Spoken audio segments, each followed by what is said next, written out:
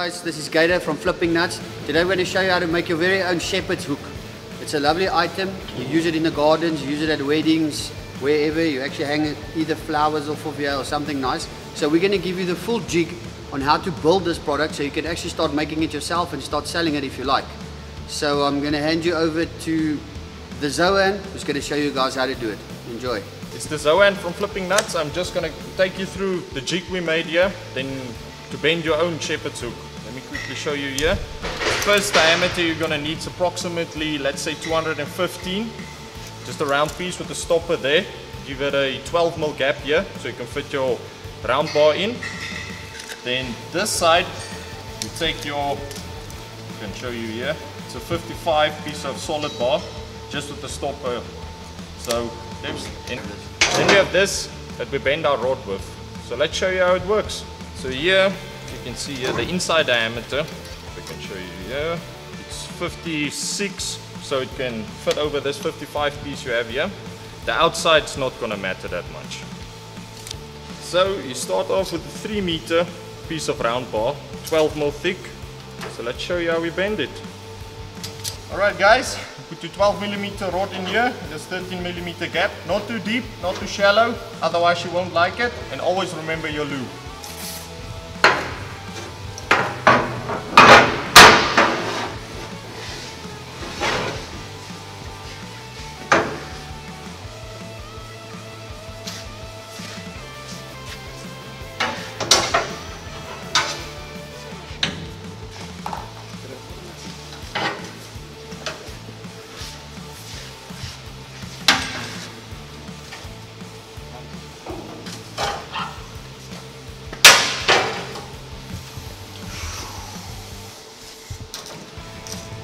Now we're going to cut it off at 2 meters.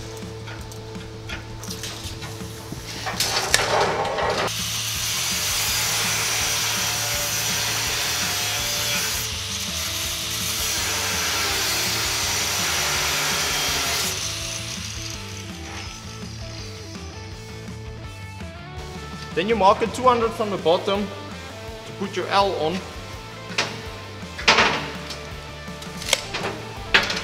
Just take a piece of 300, you bend it on 100, then you have 200 on this side and 100 on this side.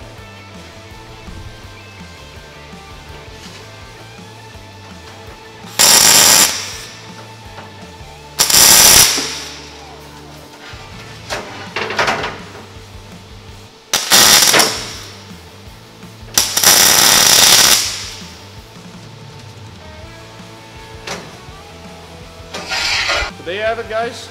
Now you just wipe it down with some thinners and give it some black paint and you're good to go. For more videos like this, please like, share and subscribe to our YouTube channel. And hit that bell notification to see for new videos that's coming out.